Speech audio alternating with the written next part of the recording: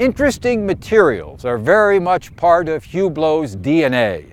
We've come here to Gland, with the Mont Blanc behind me on just a glorious Swiss summer day, to visit Hublot's case-making facility. Now this is an interesting time to be here because in just a few hours, in a matter of fact, Hublot is going to move all of the equipment here to its main facility in Nyon, where there is a brand new building next to the movement assembly building that has been there for some while.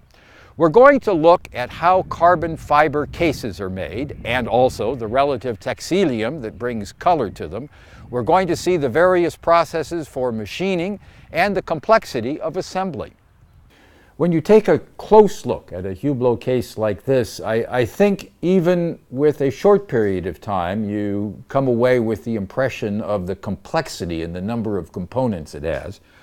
And then, in fact, if you go a little deeper, which you won't have if you're in a boutique, but we have here in the Hublot factory, the diagram of a Hublot case and how many components, in fact, there are, you can really begin to understand there's a lot involved in making the case. But it goes deeper than that. It goes deeper because of the kind of materials that are being used, and in particular, cases made of carbon fiber or cases made of texalium. And Jean-Pierre Colère, who is next to me, is going to explain some of the different steps that are involved in making all of these many components that will go into the case out of these materials. Tout à fait. Bonjour, Bonjour, merci. Oui. Est-ce que vous pouvez nous expliquer Can you explain the process, the various steps to make a component like this out of carbon fiber or texalium? Tout à fait. Donc, comme tout matériau... Indeed. As with all composite materials, the first step is to obtain the material that comes as a sheet. That's a sheet. Yes, carbon fiber. Carbon fiber. Voilà. Donc, comme elle fait environ 0,2 mm d'épaisseur, And because it is about 0.2 millimeters in thickness, if you want to make a component like this, which we can use to fabricate a piece of the case, which is about 2 millimeters thick, it will take 10 layers of sheets like this, superimposed one over the other. And that is the form to arrive at a piece like this. usiné, un composant... Machined to be one of the components you showed on the diagram a bit earlier. Okay. Donc, pour mettre en forme toutes ces feuilles... So, to make the form like this, all of the sheets, carbon fiber or texalium, we have to fabricate a mold in which we can put the layers and then polymerize the resin that is embedded in the sheets. Qui est contenu dans ces feuilles, de sorte à obtenir ensuite, une fois qu'on a démoulé... In the mold, you can easily see all the layers superimposed to make the piece that will become the part. de la pièce qui viendra extraite du moule. You put the mold in the oven, and afterwards you take out a piece like this. Une pièce comme ça. Et ça arrive ici. And this arrives here in this form because the processing takes place in Lausanne. Ça se trouve à Lausanne. Nous avons une société avec qui nous avons un contrat. We work with a company with whom we've had a contract for a long time. We work with them because we can fabricate the mold. Par contre, pour pouvoir polymériser cette résine, but for polymerizing the resin, they have the ovens and vacuum pumps which are needed. Mettre en forme ces composants pour obtenir. Est-ce que ça ressemble? Does this resemble the process used for cars? Tout à fait. Donc, si c'est cette société-là avec qui nous travaillons... Exactly. This company is well known in the Formula One world. They make different parts for Formula One, like spoilers, scoops for the motor, etc. Ces gens sont habitués. They're used to paying attention to design details. For example, for a watch case, there are things that are very important. We want all the small squares to be perfectly aligned on the angle, and we don't want marks in different directions. We can't have that. Our design demands that the fibers are aligned in the 12 to 6 o'clock direction. Donc toutes ces exigences de qualité design qui sont demandées. This partner can fulfill all our design requirements. Et lorsqu'on voit, when you look at a part like this, one with a color blue, are there other things that have to be mastered beyond what you do for carbon fiber that's black? Fibre de carbone, qui est noire. Exact. Alors c'est exactement ce que vous dites, la fibre de carbone. It's exactly what you said. Carbon fiber always has this black color characteristic, anthracite black with the small squares. It's not possible to add color to carbon fiber. So we have a solution with Texalium. Texalium consists of an integration of fiberglass with the carbon. Avec le carbone, car la fibre de verre, elle, peut être mise en couleur. Donc c'est la fibre de verre qui va. The fiberglass can be colored blue like this, or gray like this.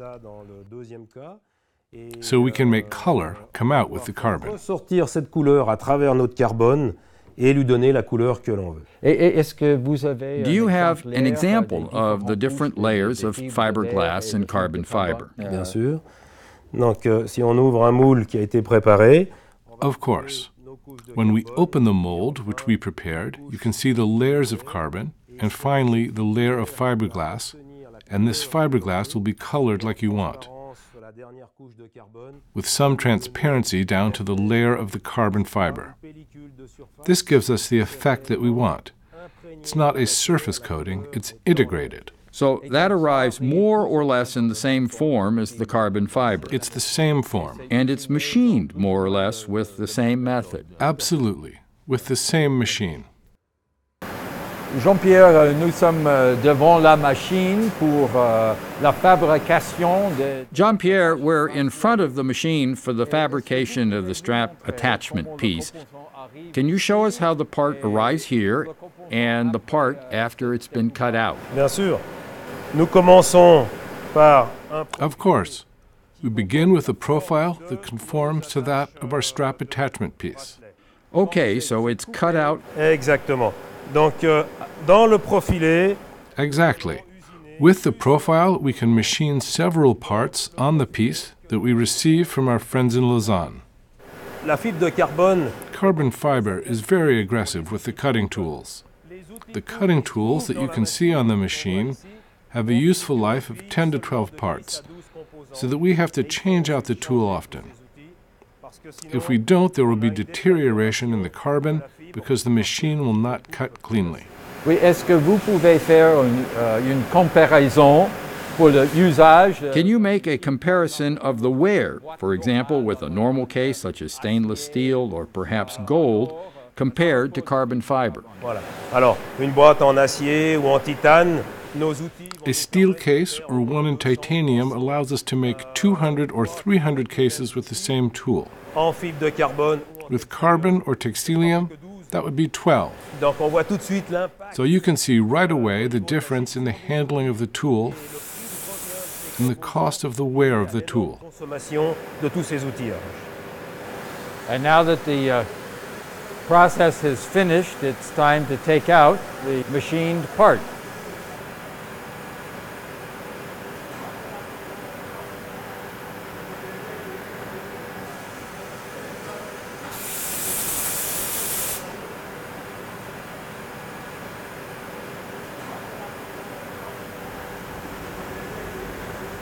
Jean-Pierre, nous avons vu le découpage. Jean-Pierre, we've seen the cutting of the strap attachment, but after that, there's hand finishing, which must be done. Indeed. What is she doing? Voilà, donc comme l'usinage... Since the machining leaves very tiny burrs on the edges of the part, it's necessary to have a fine abrasive to take off the tiny burrs and also to clean up the holes. Pour tour que à l'entrée des trous. This is like a file operation. One can say file, but in fact it is an abrasive paper, because a file is too coarse for the surface we want. Donc nous préférons un abrasif très léger. We want an abrasive that is very fine, like this small stick, and next a small polisher to remove the small defects at the edge of the hole. Pour tenir le bracelet. Mais il faut le faire avec. You have to do this very carefully to avoid scratches. Exactement. Exactly, because we had a protection layer earlier that's not here now. So we have to do this without scratching anything. Avec ces opérations, sans rayer la surface du composant. We're in the room, the assembly room for the case, and we have the case which is the same that we saw earlier in your office, I believe. Tout à fait. La boîte complète est comme ceci. The whole case is like this one. There's one more operation to position the bezel. We can see the strap attachment piece here integrated into the whole case. The Texalium that we saw. L'embout de bracelet que nous avons vu tout à l'heure, usiné. Yes, the Texalium that we saw being fashioned.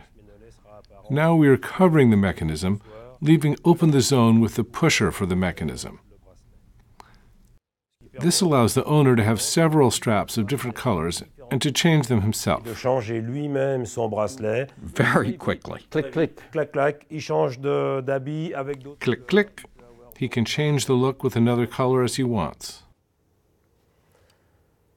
Donc l'assemblage de l'attache bracelet sur la boîte de montre à l'aide de 2 vis.